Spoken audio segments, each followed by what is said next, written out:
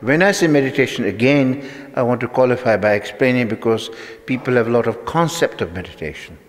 Because meditation is sometimes like sitting, lighting, saying Om, or learning, burning incense, saying mantras. I mean, that is, of course, a form of meditation. But meditation is much more than that. Much more than that.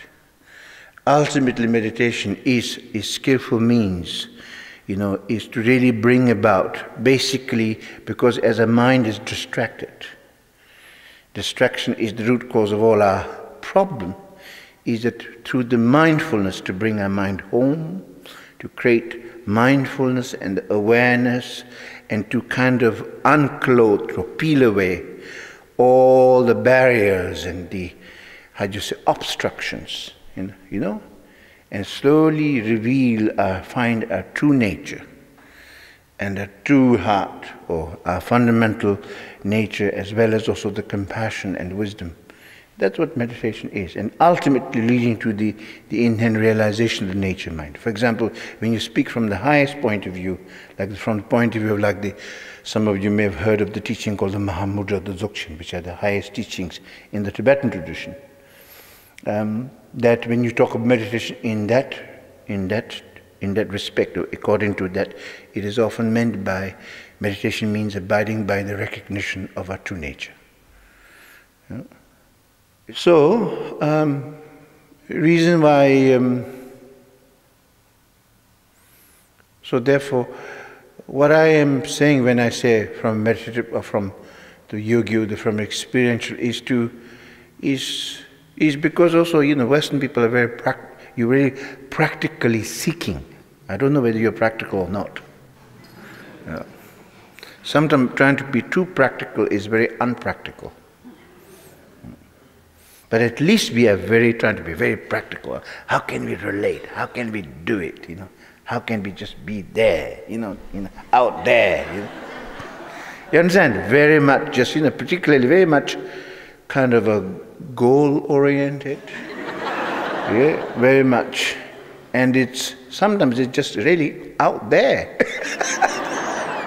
and that's why sometimes we miss it, because actually it's not out there. It's actually here that we have to slowly realize and find. And we have to disarm our own negativity, our own aggression. And there's a way, and extraordinarily sometimes, in just on one moment, we are so many people at the same time. In one moment we are all this aggressive, sometimes even negative, we can be, but in another breath, we can be this actually very wonderful person. Because we have this, you can say, the light and the shadow. The point of the spiritual path is to really to teach you what to abandon and what to adopt. To abandon the negative aspect of ourselves. To adopt the more positive, the wholesome aspect of your being.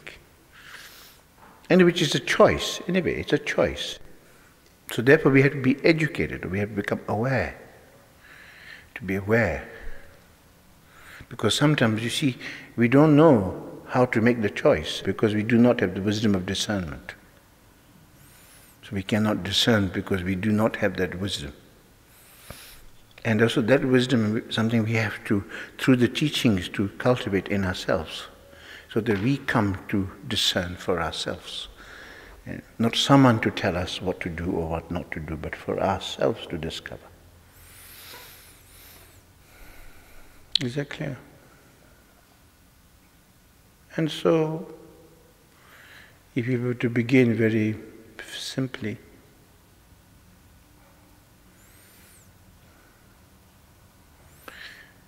I think one of the most important points for all of us is to become real, to become real, to become authentic, to become genuine.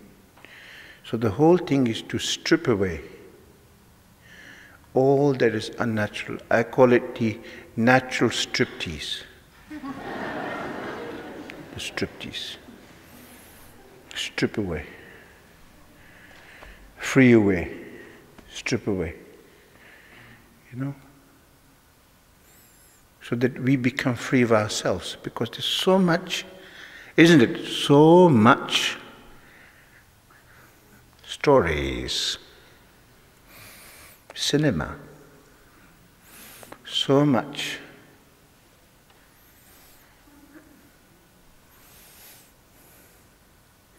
That's why there's no peace. So much pressure. And also so much speed. And we need to kind of slow down. Slow down doesn't mean you become extremely slow.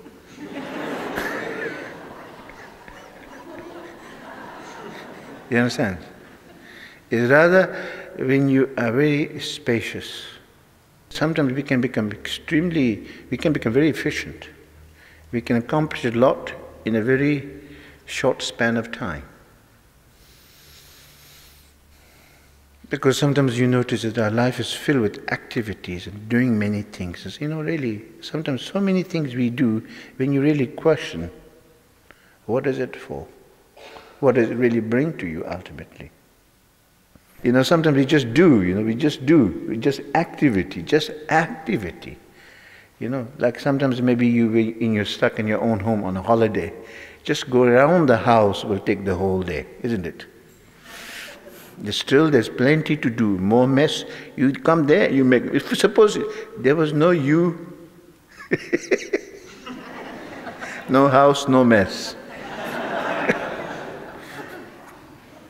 But as soon as you come into a clean house, you make mess, which you have to clean. So it becomes a vicious circle, in a funny way, isn't it? And really you just go around. And seemingly you do so many things, you just go by and you just say, what have I accomplished? I think sometimes we have to question that. Not that, there are things that we have to do, that's unavoidable, but sometimes we just simply get carried away, mindlessly. I think we need to simplify also. And really ask ourselves what is really most important. That's why, facing death, coming to terms with the death, help us to sort out our priorities, because we realize that we could die any day anyway. We know that we're going to die one day, but we do not know when we're going to die. And we can never say when we're going to die. It's completely unpredictable. In fact, to die is very simple, as I always say. You breathe out and you can't breathe in, it's called death. See? So that's one of the reasons why, when you come to face death, is to come to face life. Face yourself, and to really come to sort out priorities, to see whether you really have a life. You understand? On one hand, we can be so many things and busy, confused, but the next moment, if you know how to kind of stop, take a break, or come home, just quietly, just quietly, very simply.